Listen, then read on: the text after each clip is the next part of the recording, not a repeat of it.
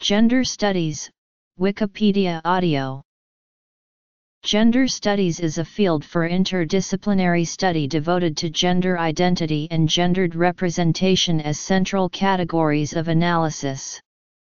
This field includes women's studies, men's studies, and queer studies. Sometimes, gender studies is offered together with study of sexuality. These disciplines study gender and sexuality in the fields of literature, language, geography, history, political science, sociology, anthropology, cinema, media studies, human development, law, and medicine. It also analyzes how race, ethnicity, location, class, nationality, and disability intersect with the categories of gender and sexuality. Regarding gender, Simone de Beauvoir said, "One is not born a woman, one becomes one." This view proposes that in gender studies, the term gender should be used to refer to the social and cultural constructions of masculinities and femininities and not to the state of being male or female in its entirety. However, this view is not held by all gender theorists. Beauvoir's is a view that many sociologists support, though there are many other contributors to the field of gender studies with different backgrounds and opposing views, such as psychoanalyst Jacques Lacan and feminists such as Judith Butler. Influences. Gender is pertinent to many disciplines, such as literary theory, drama studies, film theory, performance theory, contemporary art history, anthropology, sociology, sociolinguistics, and psychology. However, these disciplines sometimes differ in their approaches to how and why gender is studied. For instance, in anthropology, sociology, and psychology, gender is often studied as a practice, whereas in cultural studies representations of gender are more often examined. In politics, gender can be viewed as a foundational discourse that political actors employ in order to position themselves on a variety of issues. Gender studies is also a discipline in itself, incorporating methods and approaches from a wide range of disciplines. Each field came to regard gender as a practice, sometimes referred to as something that is performative. Feminist theory of psychoanalysis, articulated mainly by Julia Kristeva and Bracha L. Ettinger, matrixial transsubjectivity and the primal mother fantasies, and informed both by Freud, Lacan and the object relations theory, is very influential in gender studies. According to Sam Killerman, gender can also be broken into three categories: gender identity, gender expression, and biological sex. These three categories are another way of breaking down gender into the different social, biological, and cultural constructions. These constructions focus on how femininity and masculinity are fluid entities and how their meaning is able to fluctuate depending on the various constraints surrounding them. A number of theorists have influenced the field of gender studies significantly, specifically in terms of psychoanalytic theory. Among these are Sigmund Freud, Jacques Lacan, Julia Kristeva, Bracha L. Ettinger, and Mark Blechner. Gender studied under the lens of each of these theorists looks somewhat different. In a Freudian system, women are mutilated and must learn to accept their lack of a penis. Lacan, however, organizes femininity and masculinity according to different unconscious structures. Both male and female subjects participate in the phallic organization, and the feminine side of sexuation is supplementary and not opposite or complementary. The concept of sexuation, which posits the development of gender roles and role play in childhood, is useful in countering the idea that gender identity is innate or biologically determined. In other words, the sexuation of an individual has as much, if not more, to do with their development of a gender identity as being genetically sexed male or female. Julia Kristeva has significantly developed the field of semiotics. She contends that patriarchal cultures, like individuals, have to exclude the maternal and the feminine so that they can come into being. Mark Bleckner expanded psychoanalytic views of sex and gender. He has argued that there is a gender fetish in Western society, in which the gender of sexual partners is given enormously disproportionate attention over other factors involved in sexual attraction, such as age and social class. Bracha L. Ettinger transformed subjectivity in contemporary psychoanalysis since the early 1990s with the matrixial feminine maternal and prematernal eros of border linking, border spacing and co-emergence. The matrixial feminine difference defines a particular gaze, and it is a source for transsubjectivity and transjectivity in both males and females. Ettinger rethinks the human subject as informed by the archaic connectivity to the maternal and proposes the idea of a Demeter-Persephone complexity. Cultures can have very different norms of maleness and masculinity. Bleckner identifies the terror, in Western males, of penetration. Yet in many societies, being gay is defined only by being a male who lets himself be penetrated. Males who penetrate other males are considered masculine and not gay and are not the targets of prejudice. In other cultures, however, receptive fellatio is the norm for early adolescence and seen as a requirement for developing normal manliness. Feminist theorists such as Juliet Mitchell, Nancy Chodorow, Jessica Benjamin, Jane Gallup, Bracha L. Ettinger, Shoshana Fellman, Griselda Pollock, Luce Irigaray, and Jane Flax have developed a feminist psychoanalysis and argued that psychoanalytic theory is vital to the feminist project and must, like other theoretical traditions, be criticized by women as well as transformed to free it from vestiges of sexism. Shulamith Firestone, in The Dialectic of Sex, calls Freudianism the misguided feminism and discusses how Freudianism is almost completely accurate, with the exception of one crucial detail: everywhere that Freud writes penis, the word should be replaced with power. Psychoanalytic theory. Critics such as Elizabeth Grosh accuse Jacques Lacan of maintaining a sexist tradition in psychoanalysis. Others, such as Judith Butler, Bracha L. Ettinger and Jane Gallup have used Lacanian work, though in a critical way, to develop gender theory.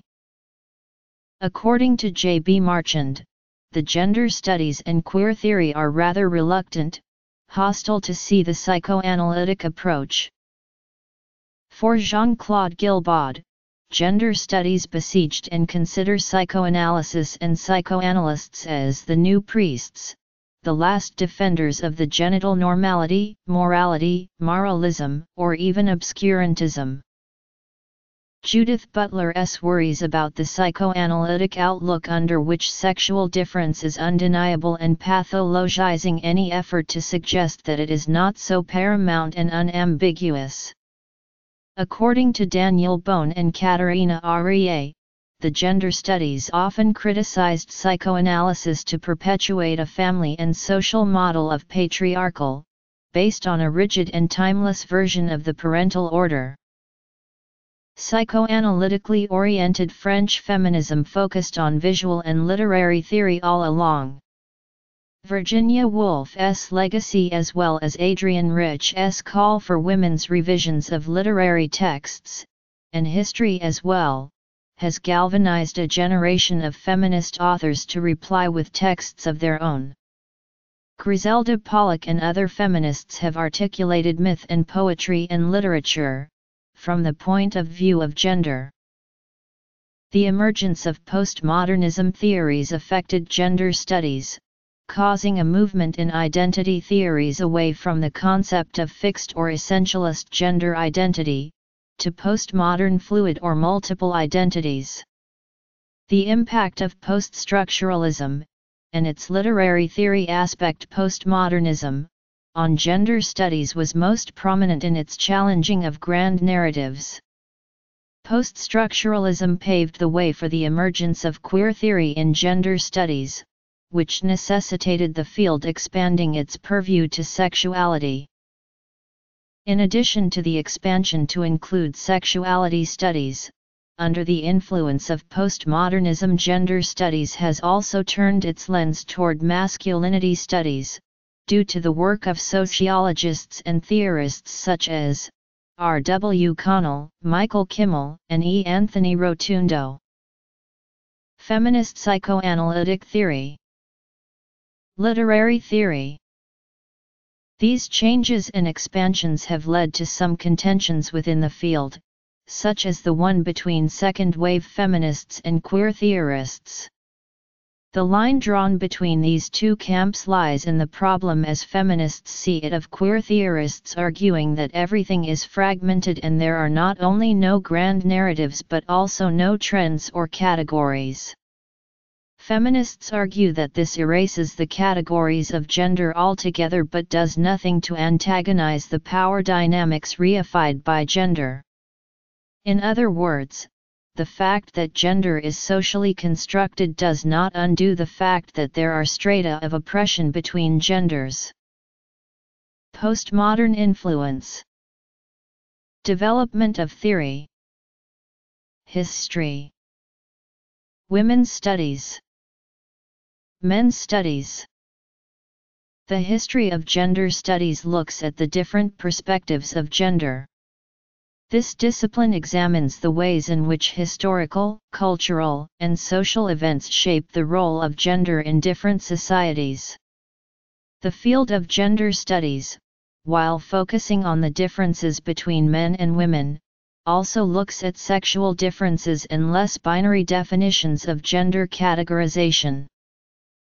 After the revolution of the universal suffrage of the 20th century and the women's liberation movement of the 1960s and 1970s promoted a revision from the feminists to actively interrogate the usual and accepted versions of history as it was known at the time.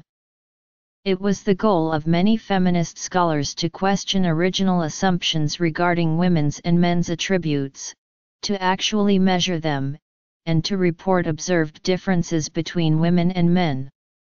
Initially, these programs were essentially feminist, designed to recognize contributions made by women as well as by men.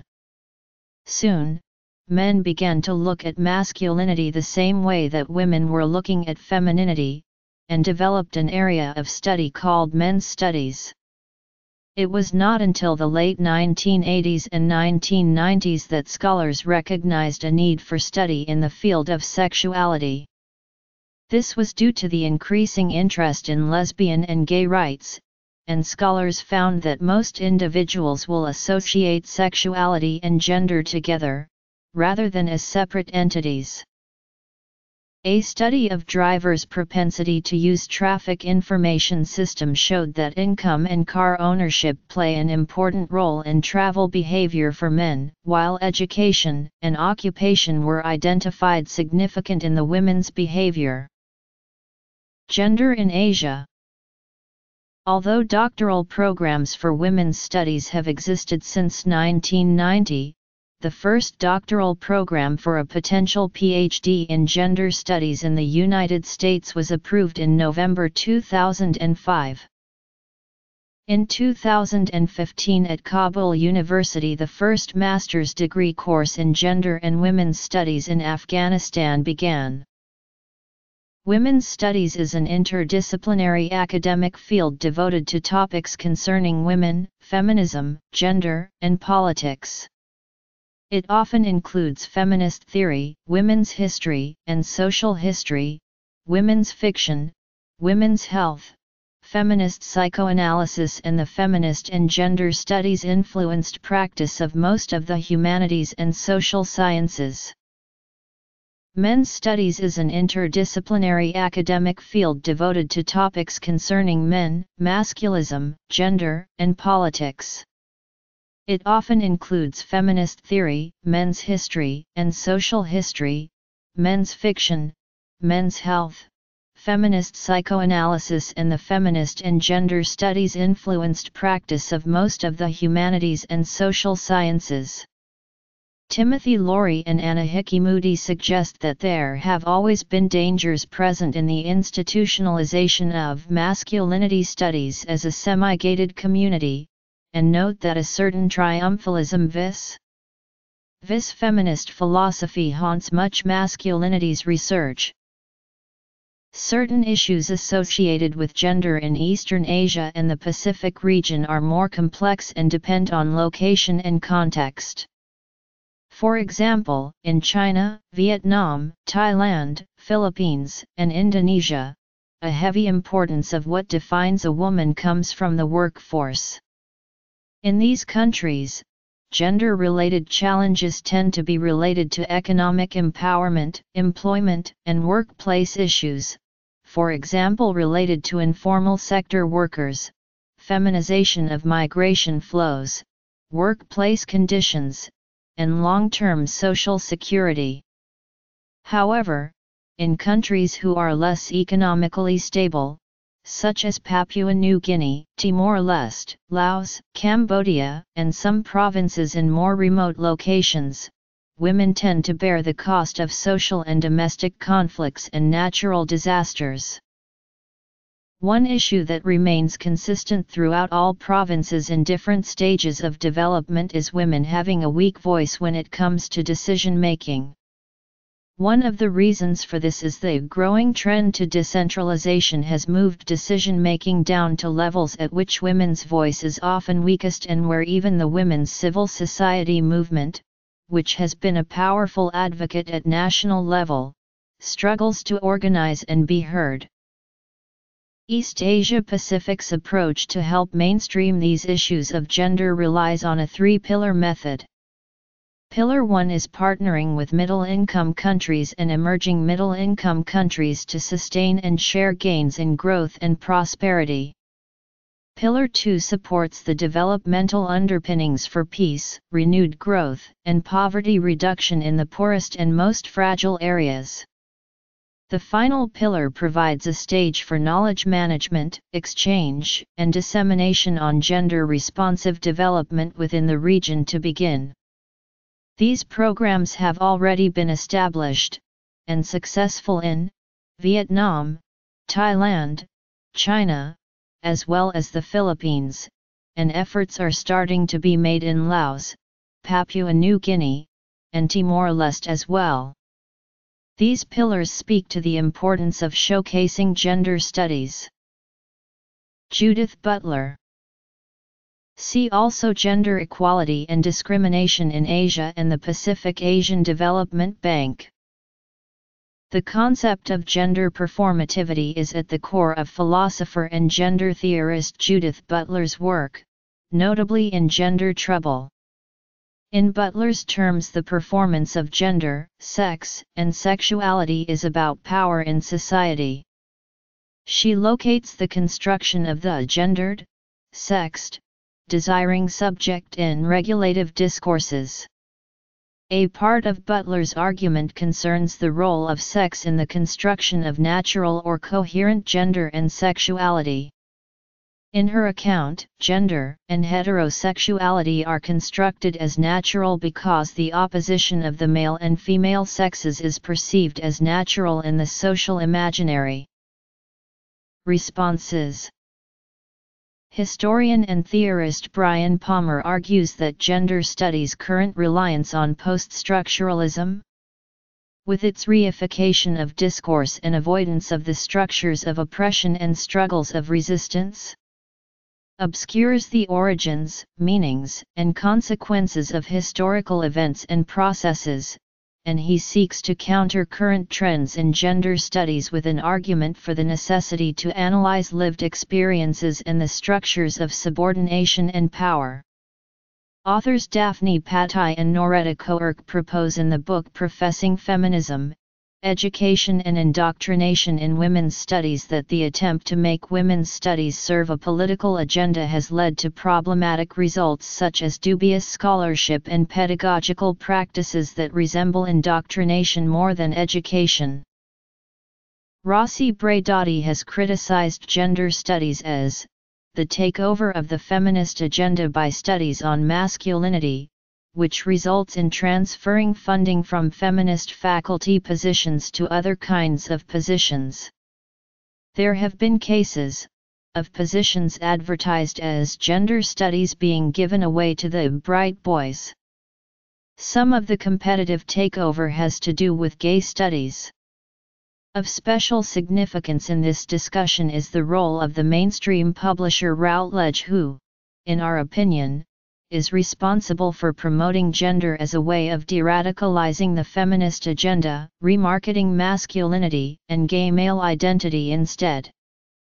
Calvin Thomas countered that, as Joseph Allen Boone points out, many of the men in the Academy who are feminism's most supportive allies are gay, and that it is disingenuous to ignore the ways in which mainstream publishers such as Routledge have promoted feminist theorists.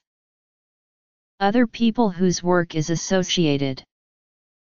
Gender studies, and more particularly queer studies within gender studies, were repeatedly criticized by the Vatican. Pope Francis spoke about ideological colonization, by which he meant that gender ideology threatens traditional family and fertile heterosexuality. France was one of the first countries where this claim became widespread when Catholic movements marched in the streets of Paris against the bill on gay marriage and adoption. Bruno Perrault has shown that this fear has deep historical roots. He argues that the rejection of gender studies and queer theory expresses anxieties about national identity and minority politics. Teaching gender studies is banned in public schools in Paraguay and New South Wales, Australia. Category LGBT culture.